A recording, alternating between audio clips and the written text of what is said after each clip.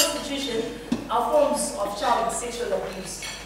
It is highly underreported because it is mostly committed by people that are close to the victims. Ladies and gentlemen, in our culture, we have that thing that we call muram, chiram. We have a lot of girls or children, if I should say, that are abused. And it's hard for them because the girl is saying, look, this is my uncle. How then do I go and report my uncle? Most likely this uncle is the breadwinner of the family. How then does she report the breadwinner of the family? How will the community take it? The theme for us was not just a theme. It was an opportunity to reflect and document as a country the various social and cultural practices which may be affecting the development of our children.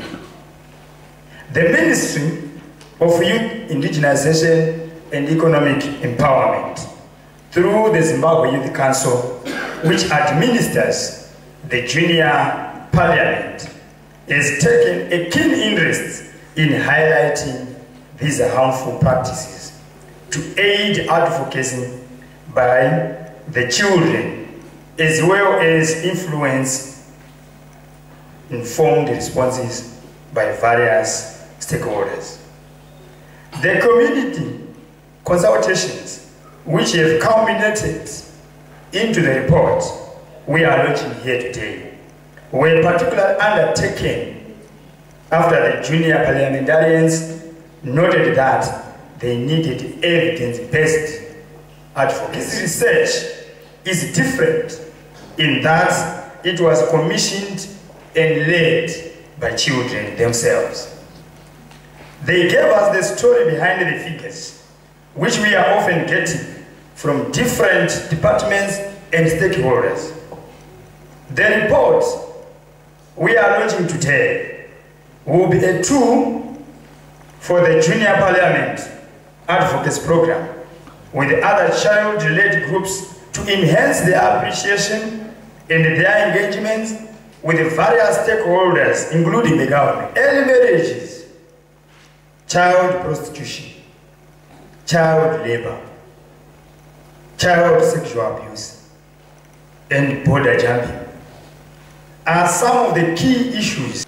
I am aware that the Zimbabwe Youth Council and UNICEF are in the formative stages of setting up a project they have called U-Report, which is a real-time SMS-based feedback tool where children will be able to respond to issues, share experiences, and report issues from their communities using the mobile phone.